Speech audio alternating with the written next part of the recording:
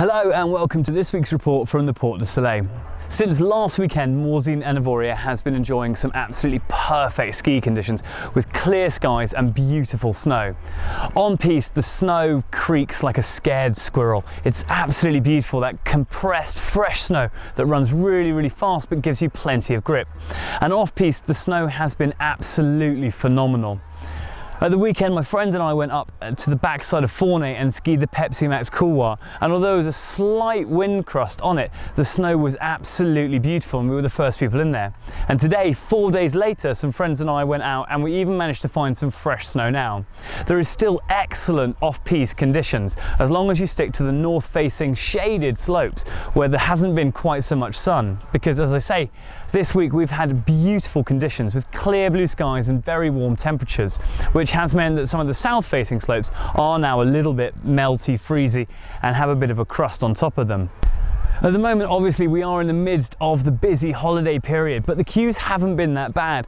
I have seen a couple of instances where the queues have got massive and been beyond crazy, but most of the time they seem to be pretty good. The Porte du Soleil is so big and the lift system is so good that most of the time these queues dissipate.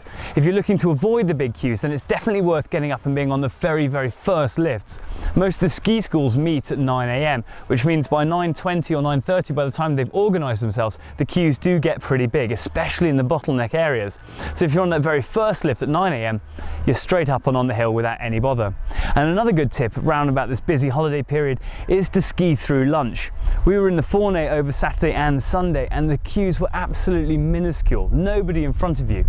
Of course, if you do have to stop for lunch, then I would recommend, especially if you're in the Fournet area, the creperie up on the hill there. It's a beautiful sun trap and it is renowned for having the best van show on the mountain. It's a quick snack sort of area rather than a big sit-down lunch, but they do excellent crepes. So you can stop, enjoy the sunshine, enjoy the view, have a quick snack, and then get straight back on it. And as I say, the queues around the area were very small this week. Now, we've had a lot of snow over the last few weeks, and although it has stopped this week, the snow depths are still really good. At the very summits, we've got 310 centimetres at 2,460 metres. In Avoria, we've got 270 centimetres at 1,800 metres. And at the very bottom down here at the Plenny, we've got 80 centimetres. The avalanche hazard rating is currently 2 out of 5. At the moment, we only have 2 closures across the whole of Morzine and Avoria, and they're 2 green pistes. Other than that, everything else is open and the conditions are excellent.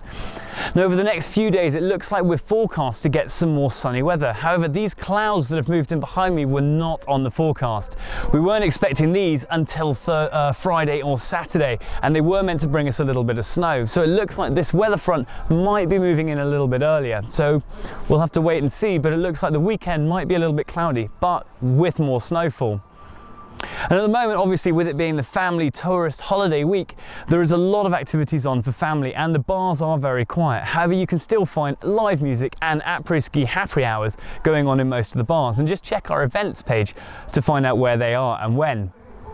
If you're looking for a live party, then just down behind me at the Tremplan on a Wednesday afternoon is probably the best happy hour party. They've got live DJs and live music, and the party goes on until 8 o'clock when everyone gets turfed out, unfortunately, to move on to various places. But it's a perfect time to stop your après-ski and maybe go home for a little bit of food.